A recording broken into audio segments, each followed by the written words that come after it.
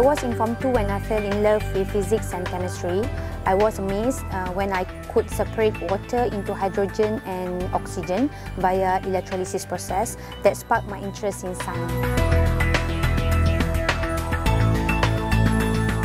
My research deals with producing different forms of pure carbon such as graphene, carbon nanotube, carbon nano and microsphere that can be used in many future applications.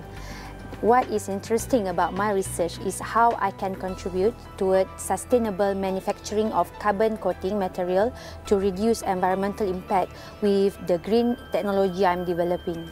I hope to commercialize the production of carbon nanotube from waste material such as from waste cooking palm oil to encourage recycling, which leads to cheaper carbon nanotube production, which means cheaper electronic product. She is very generous with her time and always offers excellent advice despite her tight schedule being head of department. She is very dedicated and I'm very grateful to learn from such a great teacher who always point me in the right direction to overcome any obstacles in my research. I'm very proud of her.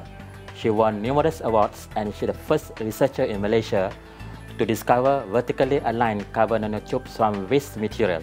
Her research gave a huge impact to Malaysia in line with the government inspiration to commercialize research findings in electronics industries. Nanotechnology research is quite expensive to carry out.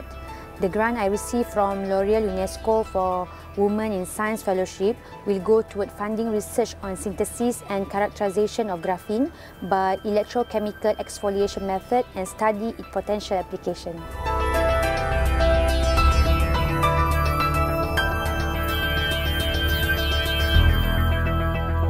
Keep moving forward, never give up.